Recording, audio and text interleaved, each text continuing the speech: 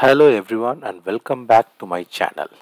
Today I want to talk about Blazemeter Chrome extension and show you step by step how to use it to record JMeter scripts and import them into JMeter.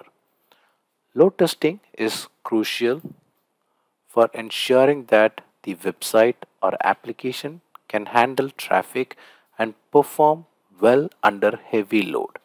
And JMeter is one of the most popular load testing tools available. So in this video, I will explain how to use Blazemeter Chrome extension to simplify the process of creating JMeter scripts for load testing.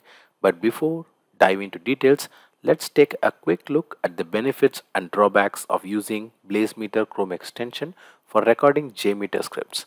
So without any further ado, let's get started. So first, let's set up the Blazemeter Chrome extension.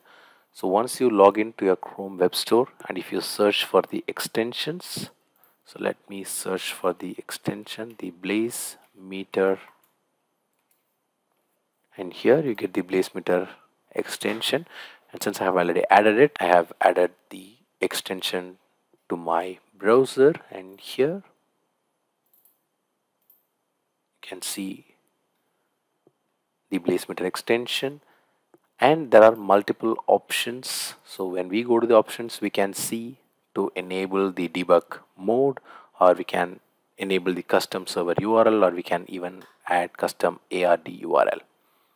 And when coming to the other options, so we can manage the extensions and we can view permissions. So first, let's try to record a script using the Blazemeter. Let's go back and so let me click on it, and once you click on it, we will get this window. So let me again show you. So once you click on this button, we get this option. So let me record a script, so which I'm going to name as Blazemeter underscore script 1. So this is going to be our JMeter script, and to start the script we'll have to click on this start recording button. So let me click on this start recording button, and before that we have other options, like we can run this script using JMeter, or we can even transform or convert this script to a Selenium script, or even we can use this as an end user experience monitoring such as JMeter and Selenium. So here we have options to edit. So we can edit as edit the script as a JMeter script, or we can edit this as a Selenium script. And then we have options of exporting the script to either JMX. So this option of JMX we get only after we have logged in with Blazemeter. These other options like the Selenium, which export the file as .yaml file, or the Selenium and JMeter extension with YAML extension. So now let's start recording. In fact we have the other options, so we can even use multiple options, not only with Chrome, we can even try with Edge, even we can try with Firefox. So Blazemeter comes up with multiple options of giving us to try with different browsers. It's not limited to browser, and in fact this will help us because most of the applications will not work in certain browsers, and using this option we are independent of using any browsers. And then this is the filter pattern where we can filter any unwanted requests, something like the JMeter provides us, or a Neo load runner, where we can filter the unwanted extensions such as the JPEG file or any other JS JavaScript files. So this is again an option. And then we have the options of disabling the browser cache. So when we disable the browser cache, so this will be downloading the entire set of values, and in fact this will even delete the browser cache before we start recording. And then when it comes with wipe service workers, so this will help us to wipe any service workers which are in the application. And in fact, if the application has any Ajax request, by choosing this third option of recording Ajax request, this will record any Ajax requests that are part of the application. And then we have update settings before running tests. So since this by default we do not choose it, so I'm just avoiding it. And then the option of randomize recorder think time. So in case if I do not want to randomize the recorder think times, I can uncheck it, and but if I want to choose it, I can just choose it. But for now I'm just unchecking it because I do not want to randomize the recorded think time. And then we have the option of request to record only top level records, or else in case if I want to make any changes, I can make any changes to it. And then coming back to the other option, which is top level requests and the following. So this option will give me options to choose all the other related or all the other supporting files or requests, something like the cookies, the CSS, the JavaScript, the images, the redirects, and the other. So for now, let's just ignore this. We will have another separate video on what will happen if we choose this. But for now, to give an introduction, I'm just choosing only the top level requests. And then there is the final additional option, which is exporting the ID locators. So for now, let's go back to the recording. So let's start recording, and I'm clicking on start recording. Let's open the application here, which is our pet store application. So I have opened the pet store application, and here you can see this is the very first step, and then the second step is going to be sign in. And I'm clicking on add step, and let's click on sign in. So the second step is added, and then let's add the third step, and that is going to be enter credentials and login. And I'm clicking on add step, and let's enter the value here. So now we have logged in, and let's log out of the application, and it's going to be sign out. And I'm clicking on add step, and I'm clicking sign out. So now we have completed the scripting, and let me stop the recording. So in case if you want to just pause the recording and you take a break, or if you want to check something, so you can just pause the recording, and there are two options: either you can stop or you can pause. So for now I'm just stopping the recording, and once you stop the recording, it will take some time to process.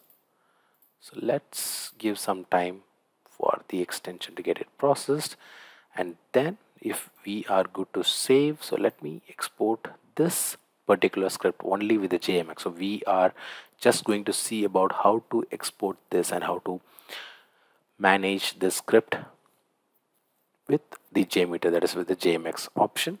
So this is the only domain that we are going to record. So in case if there are like multiple network traffic that has been recorded, we can automatically uncheck them. So now for now I'm just going to choose only this octopuff.com, and I'm clicking on save. And once you click on save, automatically the BlazeMeter extension will export and will send it to your downloads location. So let me copy this script to the bin folder, and from there we will connect it through the JMeter. So now I have imported the script into the bin folder, where I have created a separate folder for this particular script. And let's open the JMeter, and let's open the JMex folder, and this is the folder that we have recorded, that the BlazeMeter script 1.jmx. Let me open the script. So these are the default things that will get loaded along with the BlazeMeter extension script. So for example, so here we can see the HTTP header manager, which will tell us all the other header managers, something like which browser did we use, and what is the accept content, and the user agent. And then when it's come to the user defined variable, so here we can see the petstore.octopuff.com is stored as a parameter as base URL. So whenever we go to the script, you can just see only the base URL _1 with this particular value as parameterized value. So in this case, if we want to make any change, we can automatically make any changes in here. And then moving to the HTTP request default, so there are no other inputs to it. And then again, nothing in the DNS cache manager, and then the same way for HTTP authorization, cookie manager, and cache manager. So these are something which are coming as default. So in case if there are something that has got recorded, then these are very valuable in bringing or in importing those values to the JMeter. So let's now open the thread group. So here by default we get one user with one ramp up time and with one loop count. So this is a very basic validation setup. And then the first step is going to be the loading page, or the, I would say, basically the landing page. And then it's always advisable to change the name of the transaction, because this is not the name, this is again the URL that has got recorded. So it's always better to rename the HTTP request. So once you change the request, automatically gets updated, and this is again a HTTPS request with the base URL that we have already saw in the user defined variable with the get request, and here is the path.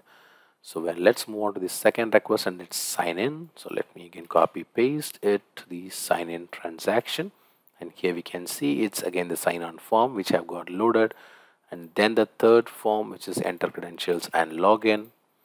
Let's change the name of this request, and here we can see the credentials part where the username and password has got recorded. So this is the order which it has got recorded. So let's move this username to the top and make sure it is in the normal way that we have got recorded, and every request is absolutely recording. So here this is again a post request where we are submitting the record, so this is being recorded as post request. And then finally the sign out. So let's check it. So here we have got sign out and then the sign off form, and again it's a get request. So with that we have completed the scripting.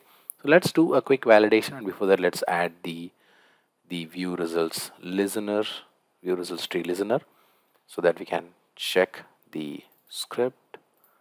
So here I'm doing a quick validation, and let me change this to HTML so that we can see the response data. So here this is the landing page, and then we have got the sign in page where we entered the credentials, and then we have got the enter credentials page where we have entered the user as 1.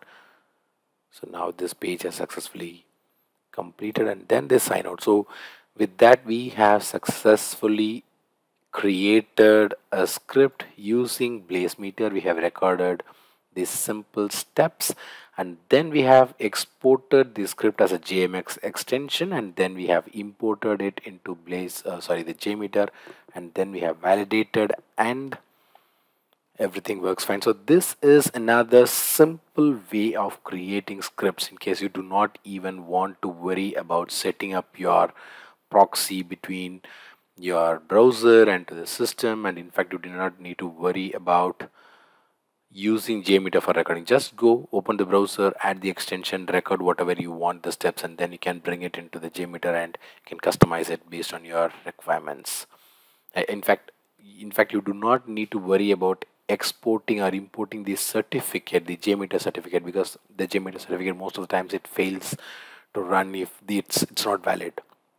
So in all those scenarios I would recommend using this Blazemeter extension. And before we sign out, let me tell you what are the advantages of using the Blazemeter. So the first extension, as I told you, it's ease of use. So the extension is user friendly and easy to use even for non-technical users. This is very simple to use. And then the speed.